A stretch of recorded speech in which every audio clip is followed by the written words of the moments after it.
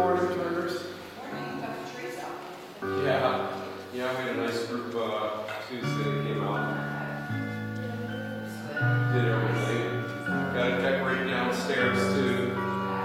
So hey, Sophie.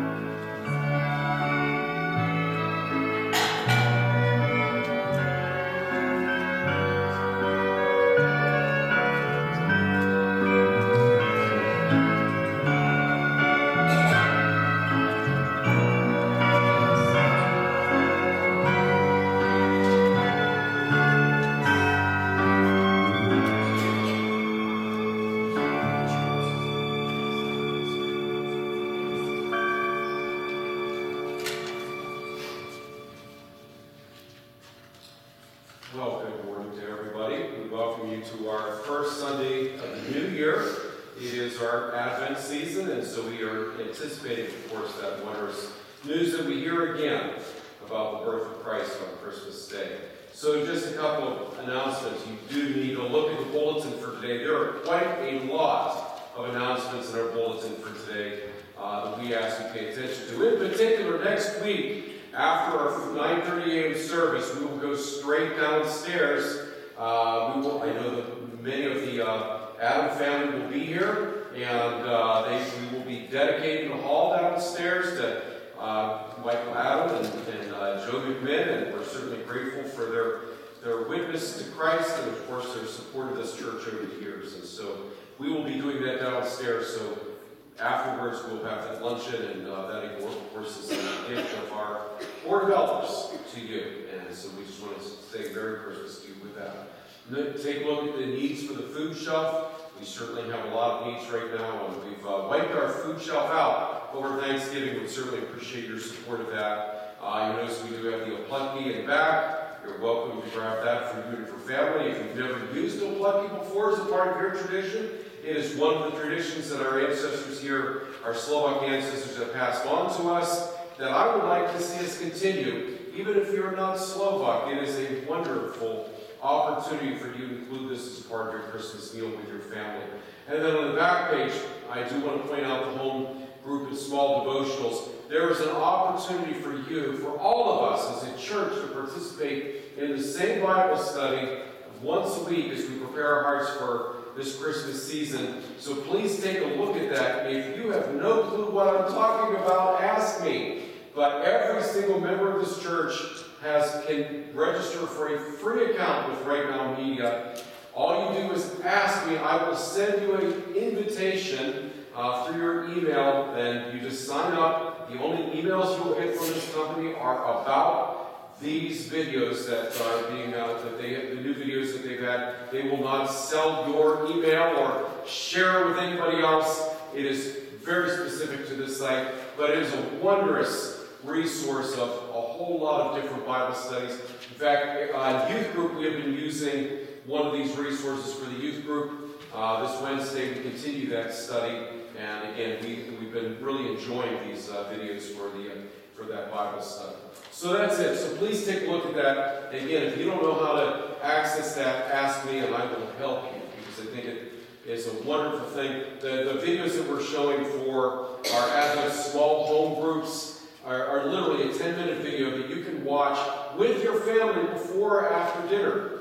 And then just look at read the verse. It would be fantastic. You do a little old devotional once a week with your family during Advent. I think that would really be a wondrous commitment for you to grow your faith and your faith of your family. Okay, that is it, I think, for announcements. Sunday school immediately following today, our worship service, and then also youth group will be this Wednesday. I misspoke last week. It's always the first and the third Wednesday, so we do have it this Wednesday. Okay, I'm done. Let's take a breath, because this season is a quiet season, and so let us prepare our hearts for worship with the lighting of the Advent wreath today.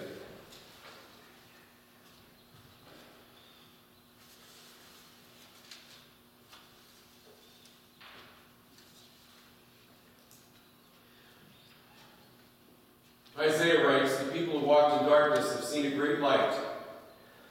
Those who lived in the land of deep darkness, on them light has shined. For a child has been born for us, a son given to us. Authority rests upon his shoulders, and he is named Wonderful, Counselor, Mighty God, Everlasting Father, Prince of Peace."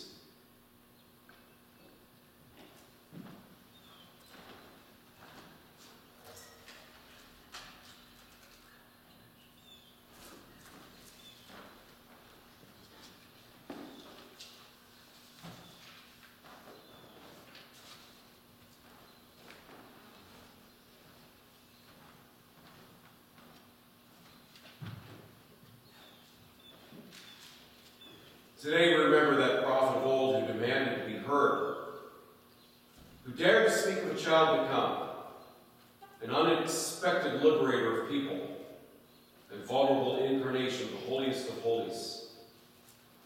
new name for God.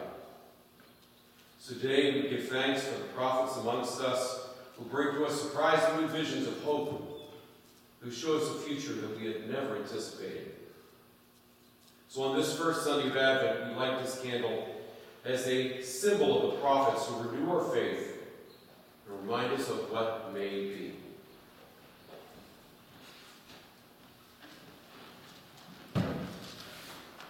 Let us sing our opening hymn today. Lo, he comes with clouds descending.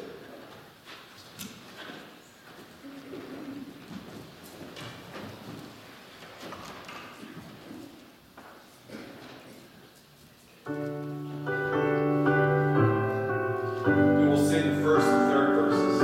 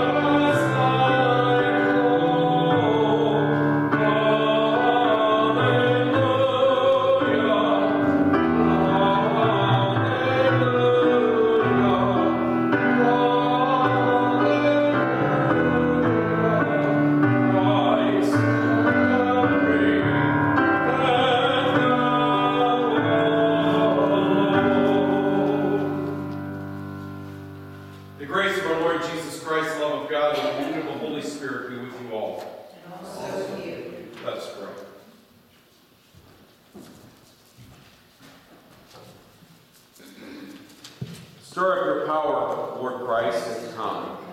By your merciful protection, waken us to the threatening dangers of our sins, and keep us blameless until the coming of your new day. For you live and reign with the Father and the Holy Spirit, one God, now and forever.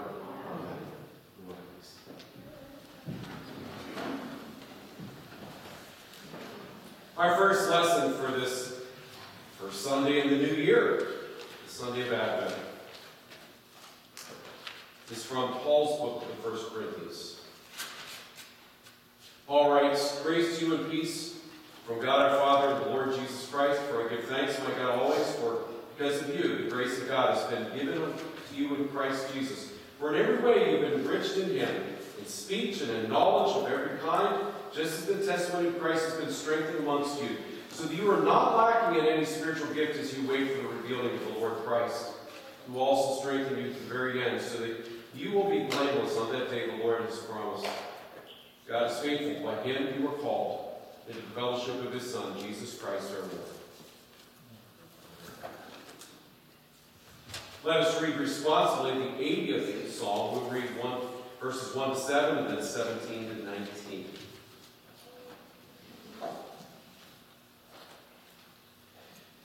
Hear, O shepherd of Israel, leading Joseph like a flock. Shine forth, you are enthroned on the cherubim. In the presence of Ephraim, Benjamin, and Manasseh, stir up your strength and come to help us. Restore us, O God, let your face Lord, God of hosts, how long will your anger feel when you pray? You have fed them with the bread of tears, and given them bowls of tears to drink. You have made us the derision of our neighbors, and our enemies laugh us to scorn. Restore to us, O God of hosts, let your face shine upon us, and we shall be saved. And then to verse 17. Let your hand be upon the one at your right hand, The one you made so strong for yourself. and so will we never turn away from you. Give us life that we may Call upon your name. To restore us, O Lord God of hosts. Let your face shine upon us, and we shall be saved.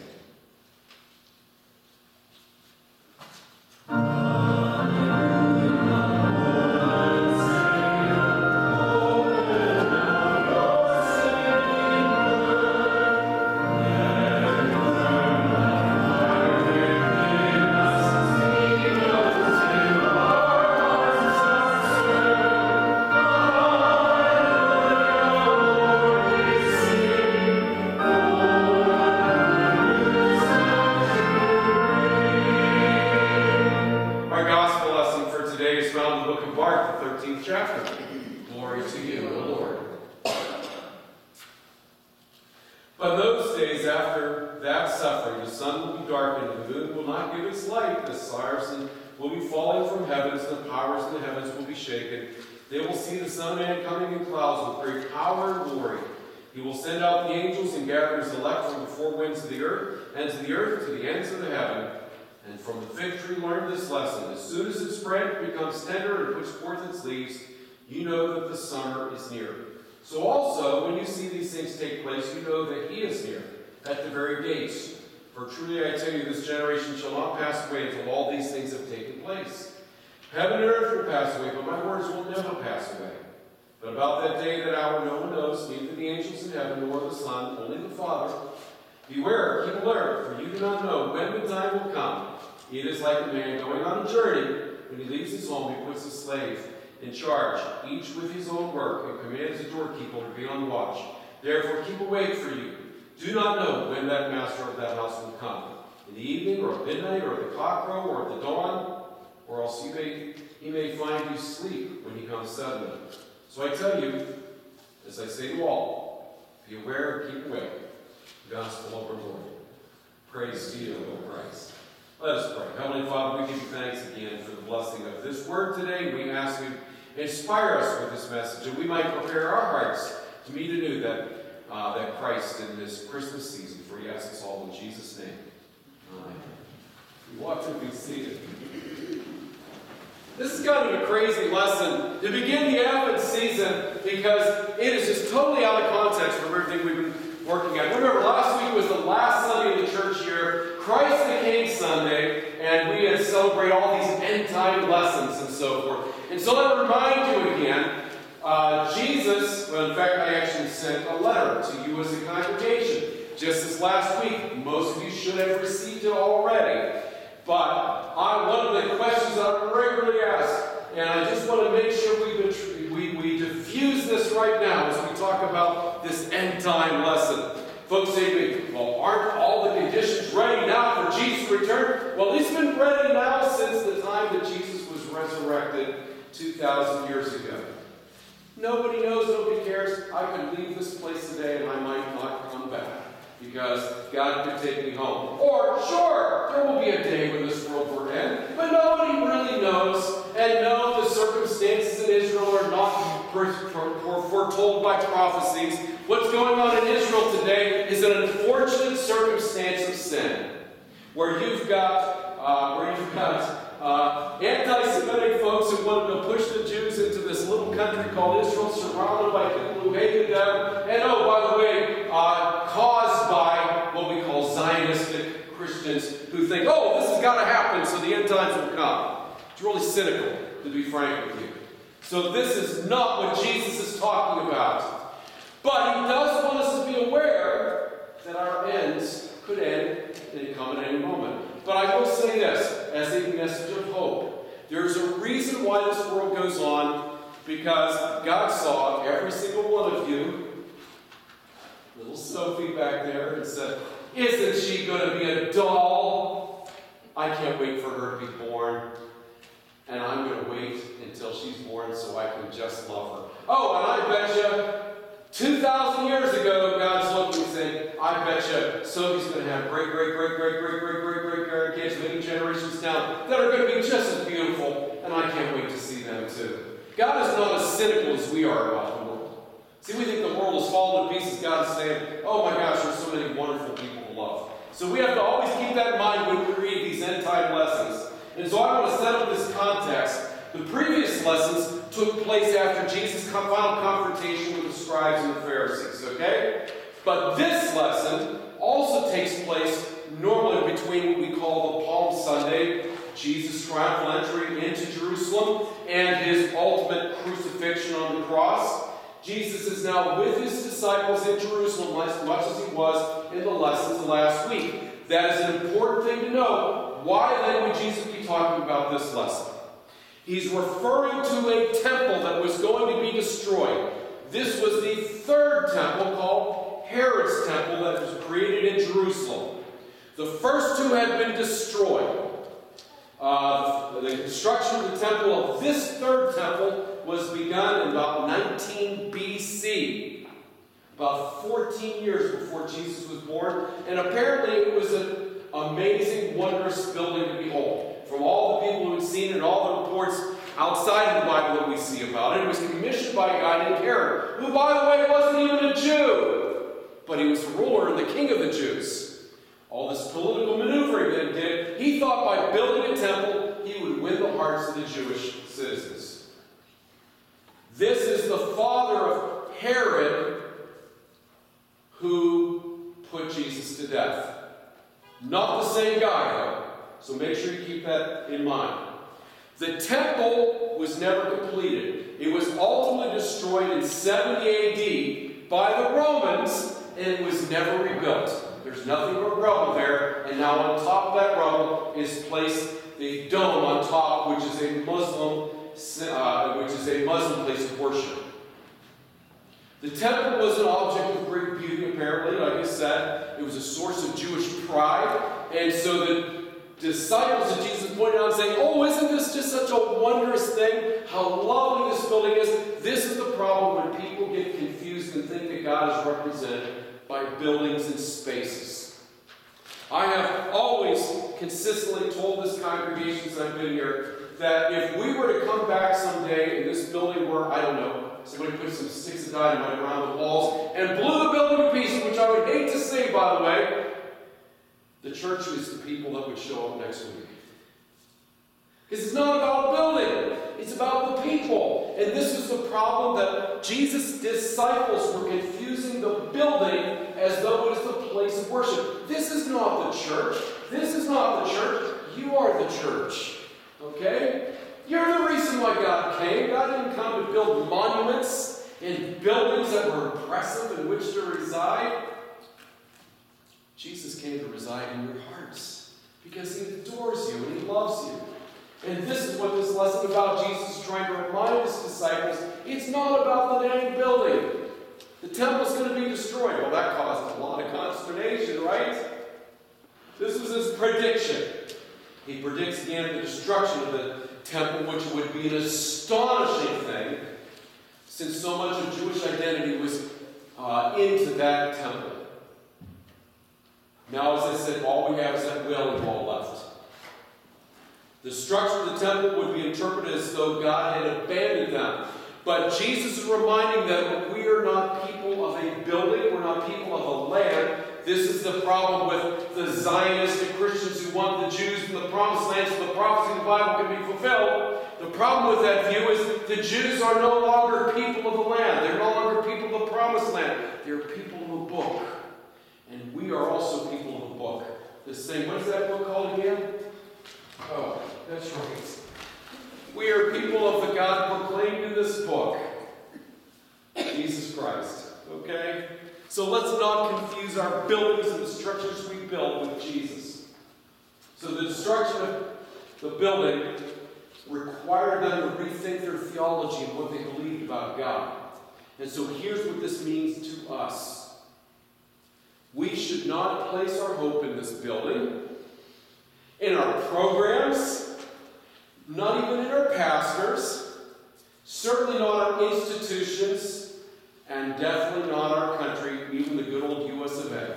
It isn't about that, right? Where is our hope in this season when we look and we see all the chaos in this world? Jesus says we got to look in a different direction. Yes, the world is a little bit crazy right now, but we have a place where we can turn, where we know no matter how chaotic this world might get, we have hope in Him. So a tragic event such as the destruction of the temple, or I don't know, the war that's going on in Gaza right now, it's a tragic event. That is not the ending of the world. Even amidst this heartache and despair, God promises to be present. So let's bring it home a little bit more. I'm ignoring this right now because this is what I really want to get across to you today. Because maybe that distant thing in Israel or in Ukraine, it's so distant we don't even think about the chaos there. Maybe in your own household you have chaos going on right now. Maybe you've got a family member who's struggling with cancer. Maybe you've got broken relationships between siblings and parents. Maybe you lost your job and you don't know how you're going to pay your bills. Your chaos is very real. So where is Jesus saying He is? In the midst of all the chaos of this world, I promise to be with you. Yes, He says, stay awake, stay alert. You don't know when these tragedies will take place. But I'm reminding you that I will be present with you today. So this lesson is really appropriate. Let's skip down to verse, that's number 2. Because many of our human institutions, it looks like they're on the verge of collapse. And many American Christians have placed their identity being American, our country. My hope is not in the United States of America.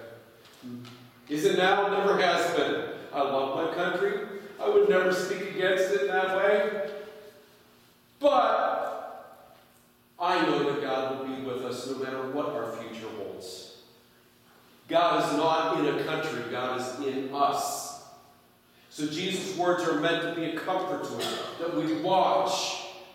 Because God will not let us drown no matter what chaos happens in our lives. God is a God who's out of the chaos created order of the universe. God is a God who, out of death, brings new life. This is who Jesus is. God is a God who, out of the destruction of our human-made institutions, blesses the world with the most important thing of all, His love.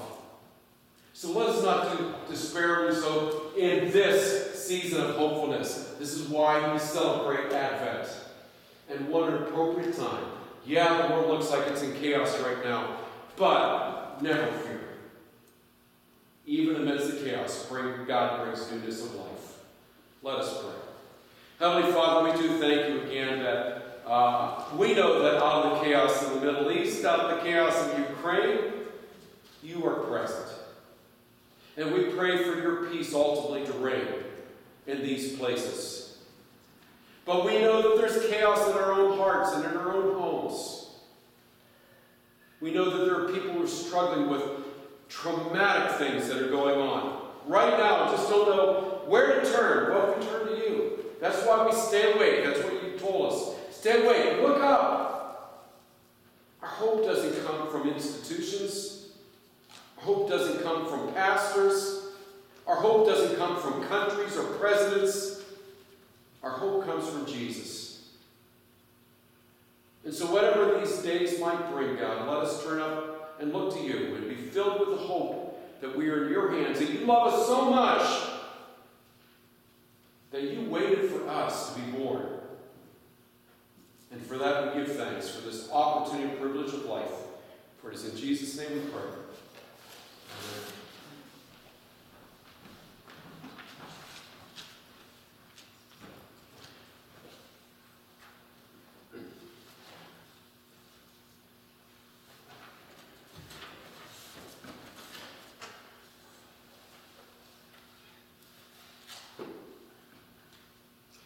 Let us stand and sing our hymn of the day, the King shall come. We'll sing verses 1, 2, and 5. 1, 2, and 5. The King shall come when morning dawns and light triumphant breaks. When beauty gilds the eastern hills and life to joy awakes. Not as of old a little child to bear and fight and die, but crowned with glory like the sun that lights the morning sky.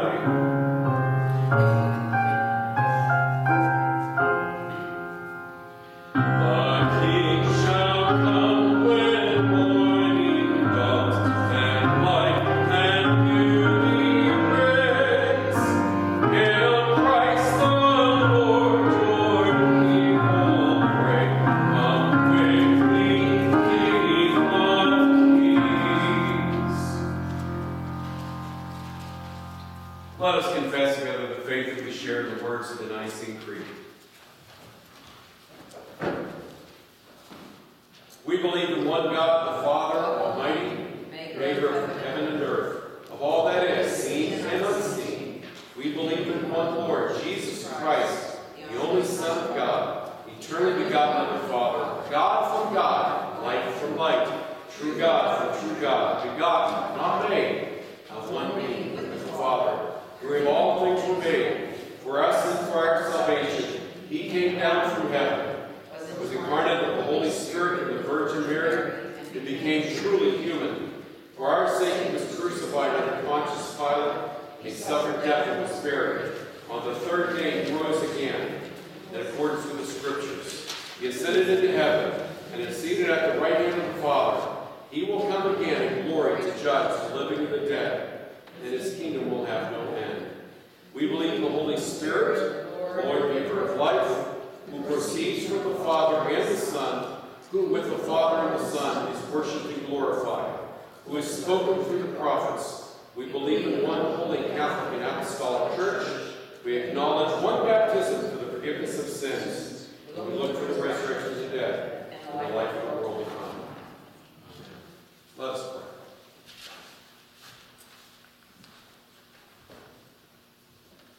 Heavenly Father, we do give you thanks again for the hopefulness that you brought into our lives in this hopeful season.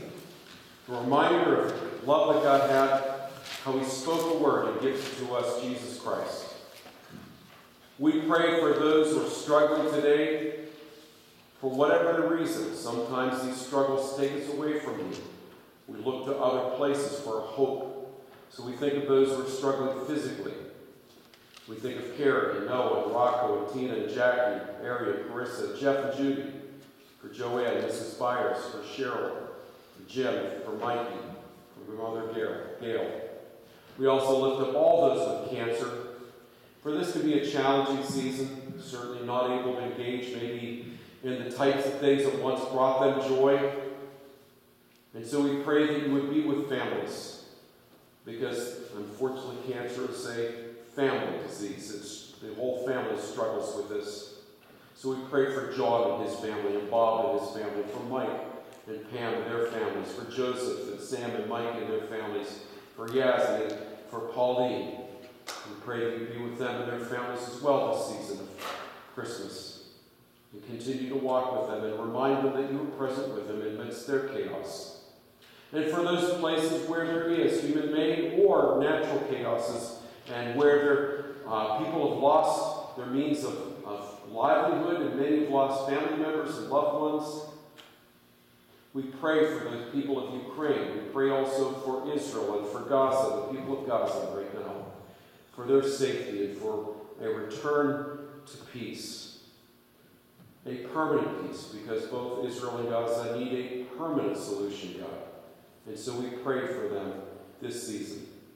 We also lift up our Bishop, Wilma Kucherik, our presiding Bishop, Elizabeth Eaton, for all of our pastors and congregations in our Slovak Zion Synod, as well as in our community. We lift up Manna from on High and New Day Ministries and St. John Orthodox. You help us to be good partners to one another and encourage each other, that we might be more effective in witnessing to this community of East Pittsburgh. We are also grateful for those who served our country, many of whom are away from home at this time, and we just pray that you would continue to be with them. And so we also lift up those unable to worship with us, for Pauline and Arlene and Peggy and Dorothy and Mary Jo and Gil. You continue to surround them with your love. Lord, whatever else is on our hearts and minds, we take a moment of silent prayer to lift all of these concerns to you.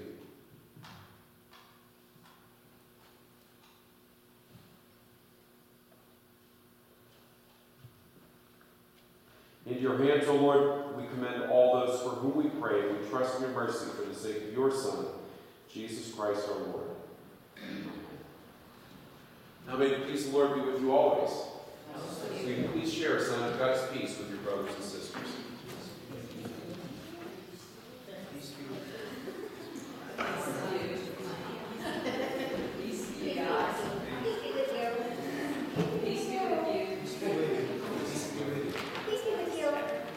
Peace be with you. I think your hair is better than mine. Come in, peace. Peace be with you. Peace be with you. Peace be with you. Oh, God. Hey,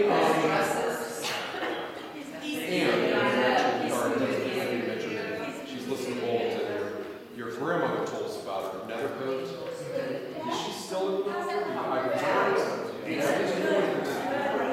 But I don't have her grandmother photo anymore, so anyway. So first we'll just let her know what we're thinking about when we talk. What's exciting now? Oh, okay. I thought you were going to tell me they were having another baby. I'm like, what? What? Alrighty.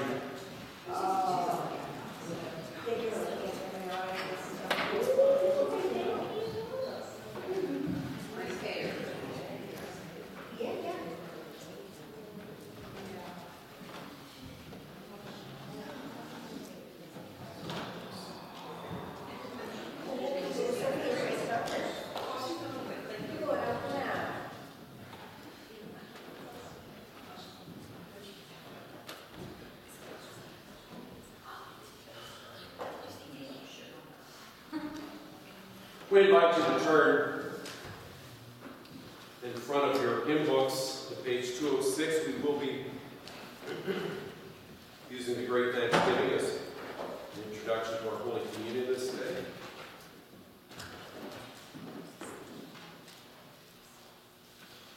Let us pray. Blessed are you, God, the maker of all things. For it is through your goodness you have blessed us with these gifts, ourselves, our time, our possessions. Use us in all that has been gathered in here this day, that we might feed the world with your love, with the one who gave himself for us, Jesus Christ, our Savior and Lord. Amen. The Lord be with you. Also with you. Lift up your hearts. Lift them to the Lord. Let us give thanks to the Lord our God. It is right to give thanks and praise. It is our right, our duty, and our joy that we should, at all times, and in all places, give thanks and praise to Almighty and merciful God, through our Savior Jesus Christ. For you comforted your people with the promise of a Redeemer, through whom you also make all things new in that day when he comes to judge the world with his righteousness. And so with all the choirs of angels in the church and earth, with the hosts of heaven, we praise your name and join their unending hymn. Holy, holy, holy Lord, God of power and might, heaven and earth are full of your glory. Hosanna in the highest.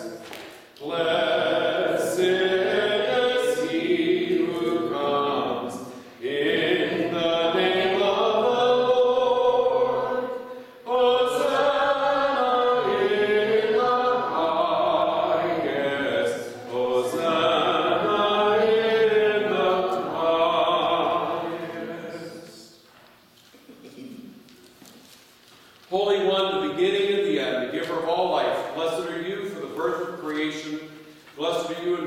darkness and in the light. Blessed are you for the promise to your people. Blessed are you in the prophet's hopes and dreams. Blessed are you for Mary's openness to your will. Blessed are you for your Son, the Word made flesh. For as he in the night which he was betrayed took bread, blessed it, gave it to his disciples, said, "Take, eat, this is my body given for you. Do this in remembrance of me." Again, after supper, he took a cup, and after he blessed it, he gave it to them and said, "Take and drink all of it, for this cup is the new covenant in my blood, shed for you and for all people for the forgiveness of sin.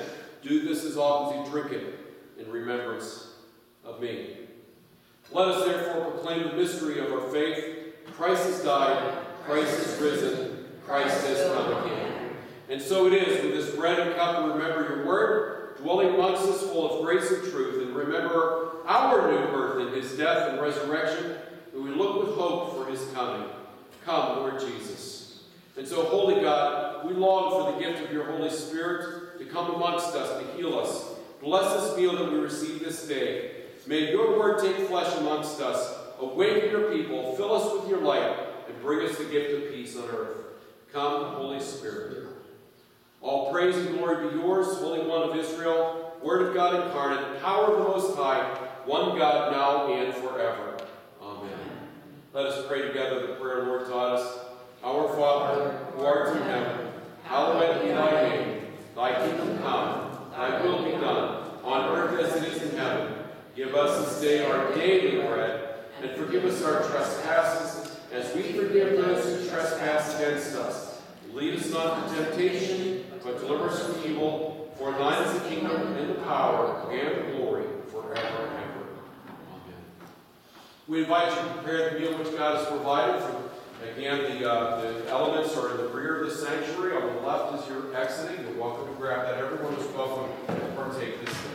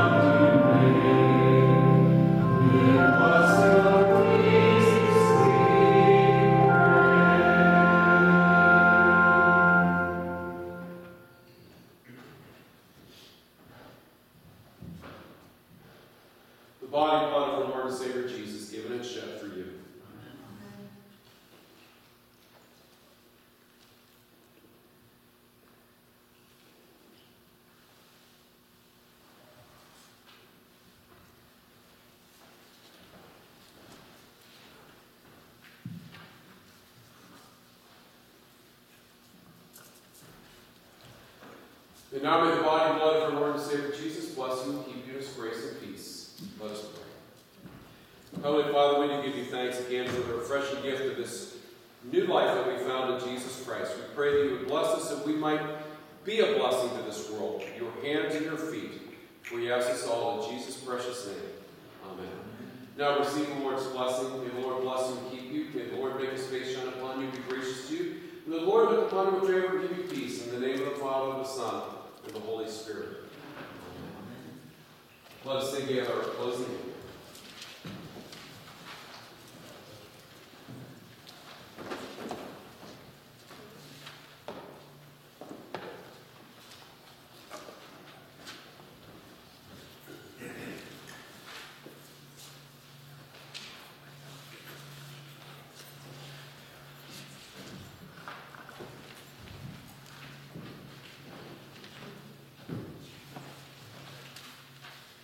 sing verses 1, 3, and 4.